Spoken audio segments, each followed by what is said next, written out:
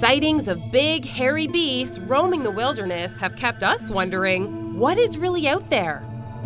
But without hard evidence, you might as well be talking about, well, King Kong. Until now. One researcher has discovered something so convincing, you can't help but wonder whether these creatures really are living amongst us. I've traveled all the way to a remote area in Washington State where there has been sightings everywhere and recently a huge discovery that could change everything we know about Bigfoot. And I'm about to meet the guy who is the Bigfoot expert. The Olympic Project is a group of biologists, scientists, trackers, wildlife people, basically trying to learn everything we can about the species that we're already sure exists. I think what fascinates me about the research is it's unknown, and it's just an amazing, like almost an unsurmountable challenge.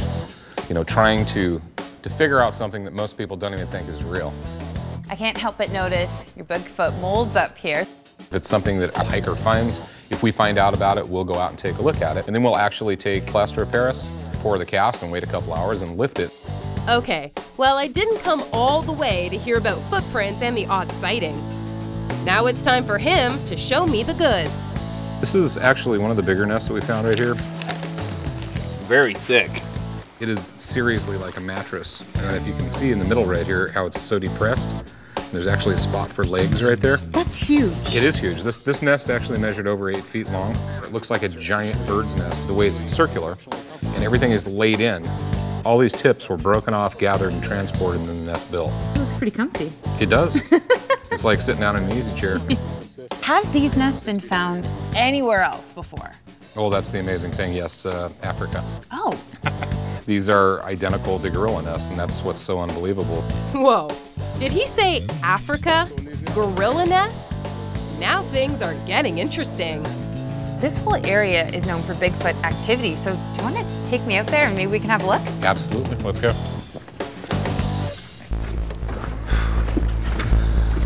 We've actually found tracks on this trail before, because tracks are extremely significant to the research that we're doing. Legitimate Sasquatch tracks are very, very rare because Bigfoot is rare. They'll avoid leaving tracks whenever they can. So they're pretty smart. They're extremely smart. Are they dangerous? I would say yes. We're looking for any sign of Bigfoot, you know, as far as a crossing, major disruptions in the foliage, tree breaks.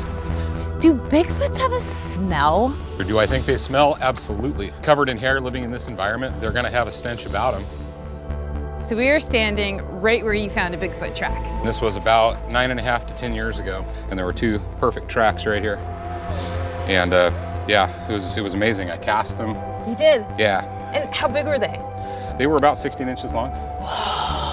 You have been studying Bigfoots for over 32 years. This must be wild for you because even right now, you're finding the biggest discovery yet. Things feel like they're coming together. You have to be extremely patient to do this research, you know. You're looking for something that most people don't even think exists. Well, we didn't find Bigfoot, but I am curious about those nests. I want a second opinion. Bring in the professor. Well, I'm Jeffery Meldrum, and I'm a professor of anatomy and anthropology here at Idaho State University. How did you become involved in Bigfoot research? I was exposed to the subject when I was a youngster. I was shown a long line of remarkable footprints, 35 to 45 tracks in the mud that were just astounding. That being my area of expertise, human locomotion, footprint evidence for bipedalism in the human fossil record, I became very fascinated with it. You have people sending you evidence of Bigfoot from all over the world. In addition to footprints, I get stacks and stacks of envelopes with hair, and some of these turn out to be remarkably interesting. Sometimes scat. I tell people unless they found the scat between 2 tracks and it's still steaming, don't bother sending it to me. We've received some thought out specimens, and secretaries don't appreciate getting a dripping box of a specimen for Dr. Meldrum. Have you heard about the Bigfoot nests that the Olympic Project have discovered? So here's another nest right here. When I first heard about these, I was fascinated. It was sort of showing the girth of the vegetation, but to have vegetation that's literally broken off the surrounding trees and shrub layer. woven into a ring quite methodically. They certainly don't resemble the typical bear nest. The degree of dexterity or lack of dexterity in the paws of a bear, they're basically just going to pull leaves and litter and so forth into a pile to make an insulating layer. This reminds me of tree nests that gorillas and chimps and orangs make, where they bend the boughs and they plate them together. And it's actually a fairly complex skill that the young have to learn. So to see that type of behavior here is pretty interesting, and you know, one can't help but think that it points to the behavior of a large primate. Like a big, hairy North American ape? Sure, we still don't have proof, but it might just be a matter of time. Why do you think Bigfoot continues to be so elusive? Why don't we have more substantial proof of it? Well, there's not a real easy answer. I mean, for me, the bottom line really is the rarity of this creature. But eventually, it will happen.